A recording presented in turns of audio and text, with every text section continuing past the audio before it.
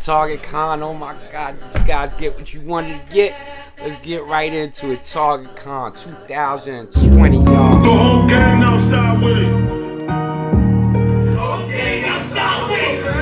You know the vibe. The whole gang outside with it. The whole gang outside with it. The whole gang outside with it. We outside, we outside. The whole gang outside with it. The whole gang outside with it. You know the vibe, you know the vibe. The whole gang outside with it. The whole gang outside with it. The whole gang outside with it. We outside. It is regular business, back to it in the mix with your Funko fix doggy. What's happening, everybody? How everybody doing? Hope everybody faring okay today and got a chance to grab everything they wanted to grab and tuck into their collection. You know how we give it up on this channel. Collect what you like and damn what everybody else talk about, because we don't hear him over here. You hear him? We don't hear him over here. You know why? Because we too busy collecting over here, guys. What's happening, everybody? Yeah, back to it, man. Target Con.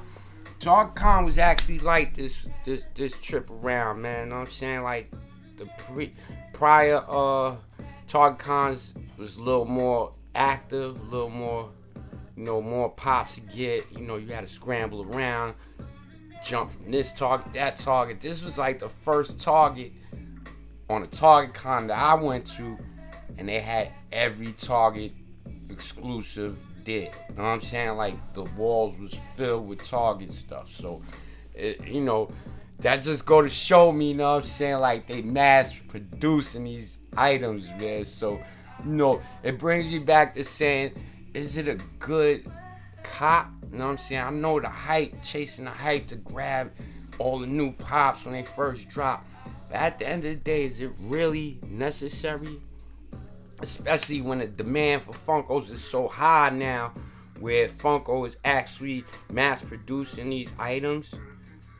It doesn't leave it any room for you to like see any growth in the item. You know what I'm saying? It would only depreciate as it further, you know, as time goes further along. You know what I'm saying? It would depreciate in value. You won't see no significant value in pops that's mass produced, and that's just the bottom line.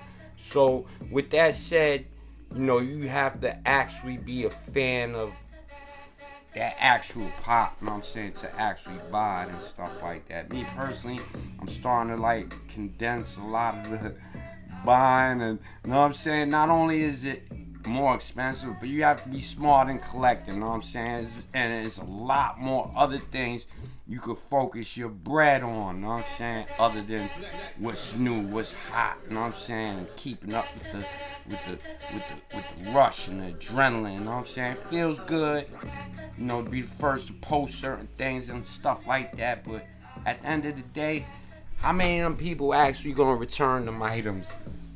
I know I might be one of them. I'm gonna keep it real on this channel, you know what I'm saying. I purchased something and I just might return it after I do a video. And that's just how real it is, because at the end of the day, I'm not going to get stuck with a pop I spent close to $30 for. And it depreciates with value. And then with everybody wanting to be a reseller these days, you know, certain people might list it for $10. You don't know. And then that automatically sets the bar at $10. Anything above $10 is shunned upon. But in any event, we're gonna get right into it, man. Target Con, definitely dope. You know what I mean? I hope you guys, like I said, got a chance to grab everything you guys wanted to grab and tuck it in your collection. Hopefully down the line it look like something. You know what I'm saying? But I had to stick to my guns, man. I went off course a little bit, and I went against my better judgment and bought the 10-inch Kool-Aid Man because it did look kind of cool, and I wanted to do it out of boxing with it and compare it to the other Kool-Aid Mans and stuff like that, measure it up and stuff. So, you know, that's why I copped it, but I will return it. Kept the receipt. Man, hell with that, man. I like, come on, man. I'm not getting stuck like that. Not no more, man. I'm a little more seasoned for that now, you know what I'm saying? But in any event, I can't tell you guys what to do with your collection, but I'm just giving you an insight on what I'm doing with mine, you know what I'm saying? So after this video, I will be returning that one and using that 30 to shoot the GameStop and pick up that 2-pack Sasuke versus whoever it is, that 2-pack. Snatch that up real quick, and that pays for that, you know what I'm saying? So I got a video out of it, and I got to return and grab something that I didn't have, you know what I'm saying, that I will probably keep or, you know, trade bait, you know, a little more. You're gonna see some profit on that 2-pack Naruto joint, you know what I'm saying? It's already selling for $100 on Mercari and eBay, you know what I'm saying? It's already janking. Look, I'll show you right here. So, you know, it's a no-brainer, man. You know what I mean? But yeah, let's get right into it, man. So today I ended up grabbing the flock Garfield, guys. Sorry about that glare. The flock Garfield, definitely dope pop. I'm sure after a couple of weeks or whatever, you know, secondary market, it probably wouldn't even look that much because, you know, a lot of people gonna grab it and list it. So, you know, but it's dope, you know what I'm saying? It's going in my personal collection, so I'm not worrying about selling it. No time soon, rather, you know what I mean? And if it goes, it'll probably go on a trade or something. So we gonna open this up, look at this. And I also grabbed, lucky to grab this guy. Seen this guy up there at my GameStop. Went to GameStop too, stopped in on him. And seen this guy here, Mr. Owl. So Mr. Owl was initially listed on the Funko pop-up shop with Funko exclusive sticker. Supposed to be here.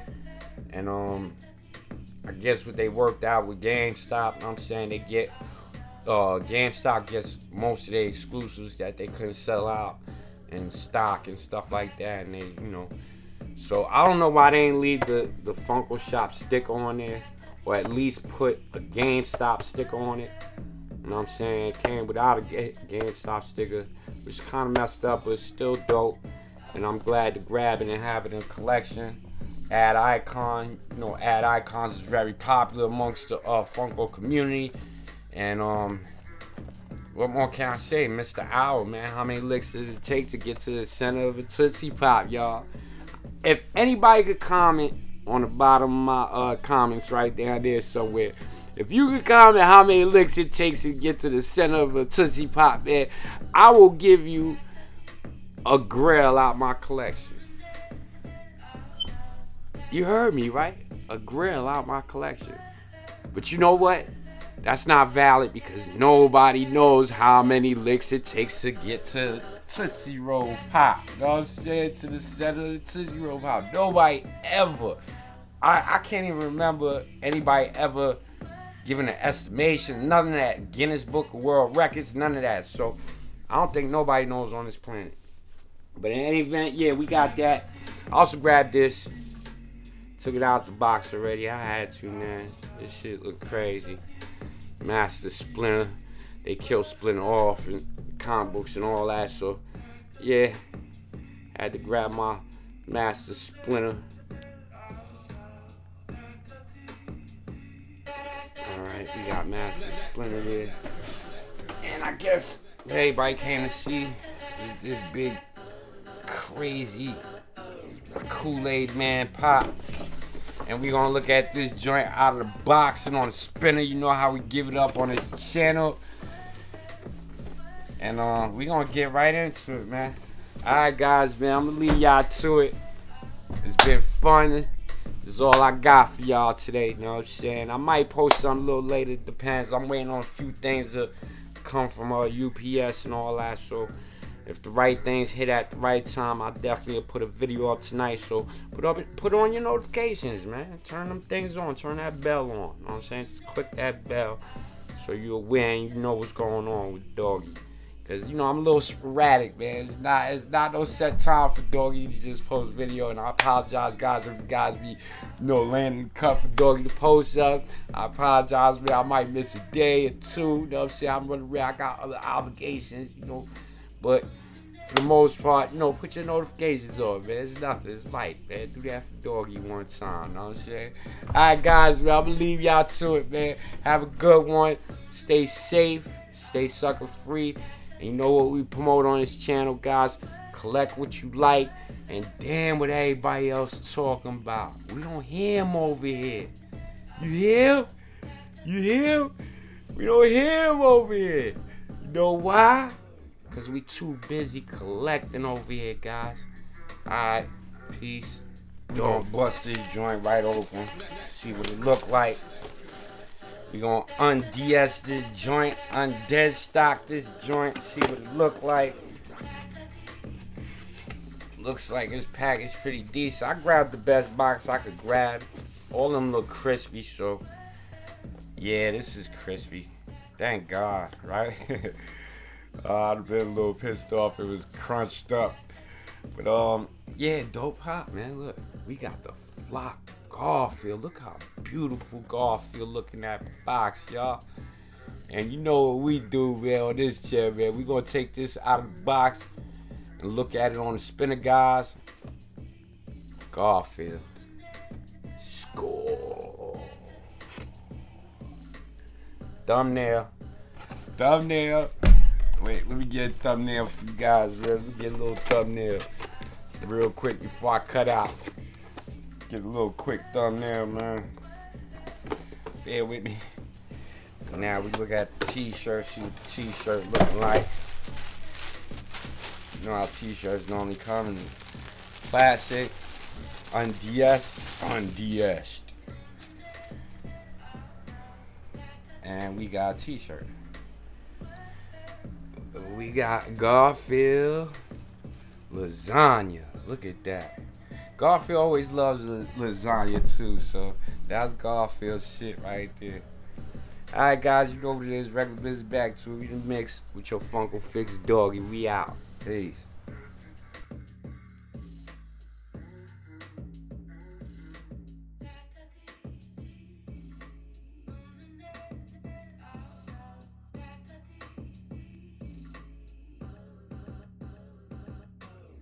Guys, man, I know I said I might return this, but looking at this pop out of the box, man, yo, this is a mean pop right here. This is a mean pop right here. I ain't gonna hold you, man. This shit, look, man, come on, how many pops can you do this with, man? Come on, man.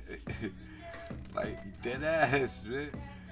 Like on Funko Bros channel, when the guys had commented he gonna holler without him making a cup. I don't know how tasty the drink, the beverage will be after doing that, but I think I'll pass on that one. But it's definitely grappleable. You know what I'm saying? Like you grapple this, you can run around, little pimp cup. You know what I'm saying? Like nah, man, this is dope ass pop right here. So yeah, man, I think I might keep this one. This one might stay in the personal right here. This look kind of mean. Them ice cubes look real as hell, man. Man, look at this pop, guys. Look at the ice cubes on it. Anybody thirsty? Anybody thirsty? Anybody need glass? Yeah, I got you. I can invite all my friends over now. I got all the Kool-Aid I need. Cheers. Well, for all the people that bought this pop and actually looking at this pop in hand, man, I know you know exactly what I'm talking about, guys. Some people won't understand it, some people will get it. But yeah, man, dope hop, man. Glad to have it in the collection. I'm still contemplating whether I'm gonna get rid of this guy or hold on to it. But you guys leave a comment down below, man. What are your feelings on it, man? What do you think? Alright, guys, lead you to it.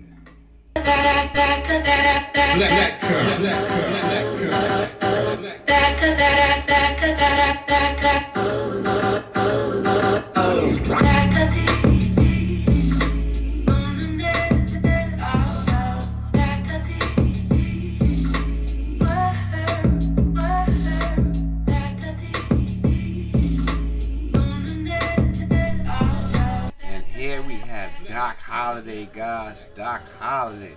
I told you, man, I'm on my Tombstone wave. Tombstone wave is mean right there. I'm definitely on my Tombstone wave. And we gonna look at this joint out of the box and on the spinner. Tombstone, guys. You know what it is. Doc Holiday.